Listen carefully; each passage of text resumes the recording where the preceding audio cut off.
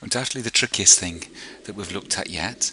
We're now going to make a bridge over the island, over to the island, which is just over here.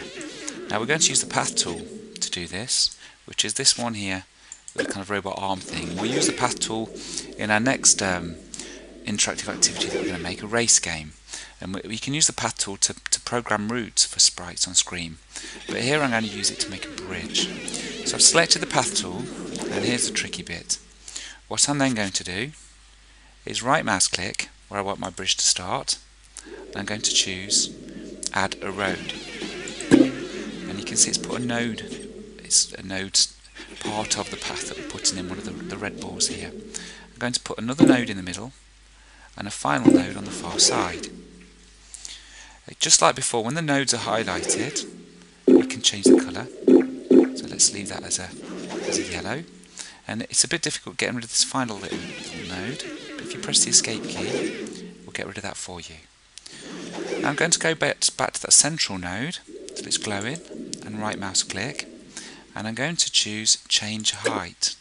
And I'm just going to make it a little bit higher.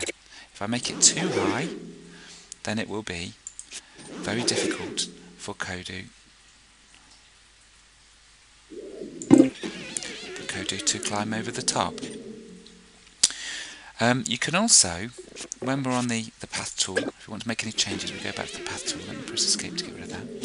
When you actually hovered over one of the nodes, you can, as it tells you in the context menu, not only change the colour with left or right, but if you go up or down, you can actually change the style of the bridge. Ooh. And if you do happen to lose the node there, as I've just done, then you have to hunt around until you can find the node you're after. That'll be fine. Let's see if our Kodu can navigate over our bridge now, avoiding the missiles as we go. Oops, bumping off the glass sides.